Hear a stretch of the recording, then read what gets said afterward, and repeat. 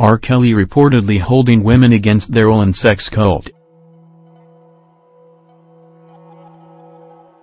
As BuzzFeed News contributor Jim DeRogatis reports, Robert R. Kelly is allegedly imprisoning women in a sex cult. Kelly has a history of sexual misconduct dating back to his child pornography charges in 2008, which DeRogatis also reported on. Now, a new layer has been added to Kelly's alleged abusive behavior. Parents have spoken to police about the cult that Kelly is running. The BuzzFeed report details the story of a 19-year-old vocalist from Atlanta who met with Kelly to further her musical career. Her parents met with Kelly as well, thinking that it would be nothing more than a professional relationship. However, when their daughter told her parents that she was taking a weekend trip to visit a Georgia university, she was actually going to Oklahoma City, where Kelly was performing. Cheryl Mack, Kelly's former personal assistant, arranged the flight.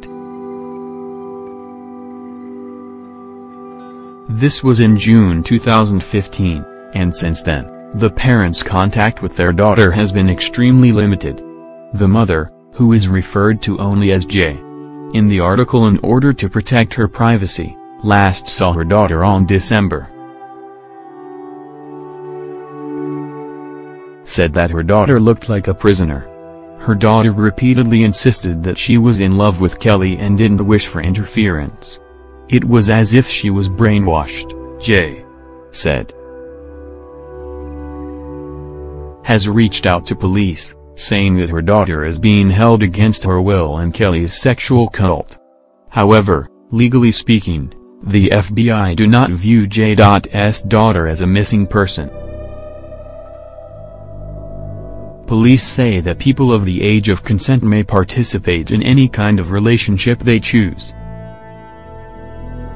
And her husband, referred to as Tim in the article, have only received texts from their daughter on Christmas Day and Mother's Day. "I hate that Christmas has to be this way this year," the former text read. Kelly allegedly keeps his prisoners, whom he refers to as his babies, in his guest house in Duluth, Georgia, and her Chicago recording studio. BuzzFeed reports that the women who lived there last summer include a 31-year-old den mother who trained newcomers on how Kelly liked to be pleasured sexually. She had been best friends since high school with the girl in the videotape for which Kelly was tried in 2008. She recently parted ways with Kelly, these sources say. A 25-year-old woman who also has been part of Kelly's scene for 7 years. A recent arrival, a 19-year-old model who has been photographed in public with Kelly and named on music gossip websites, a rarity among the women in his circle.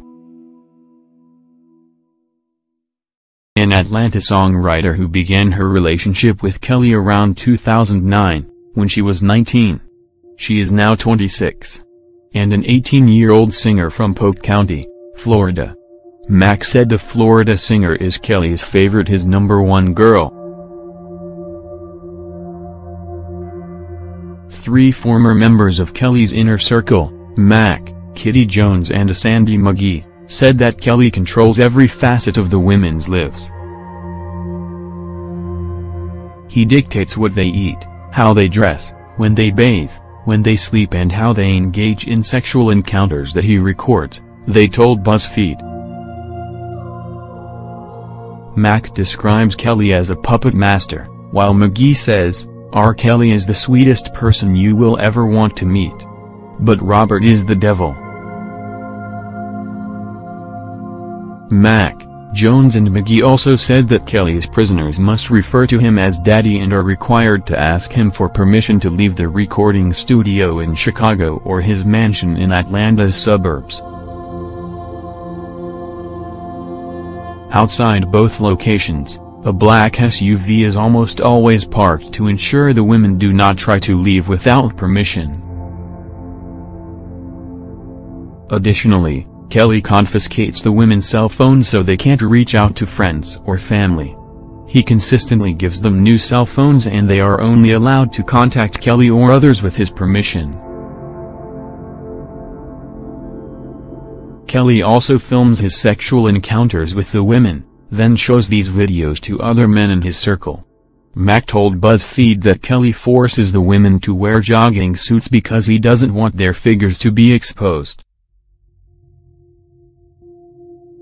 Mack also said that, when other men are present, Kelly would make the girls turn around and face the wall in their jogging suits because he doesn't want them to be looked at by anyone else. Mack and Jones clarified that Kelly has rules the women must follow and face punishments, physical or verbal, for not abiding by them. Jones recalled a specific altercation outside of a Subway restaurant when Kelly held her against a tree and slapped her for being too friendly with a male cashier. Linda Mensch, Kelly's lawyer, told BuzzFeed. "We can only wonder why folks would persist in defaming a great artist who loves his fans, works 24/7, and takes care of all of the people in his life," Mensch wrote. "He works hard to become the best person and artist he can be. It is interesting that stories and tales debunked many years ago turn up when his goal is to stop the violence, put down the guns, and embrace peace and love. I suppose that is the price of fame." Like all of us, Mr. Kelly deserves a personal life.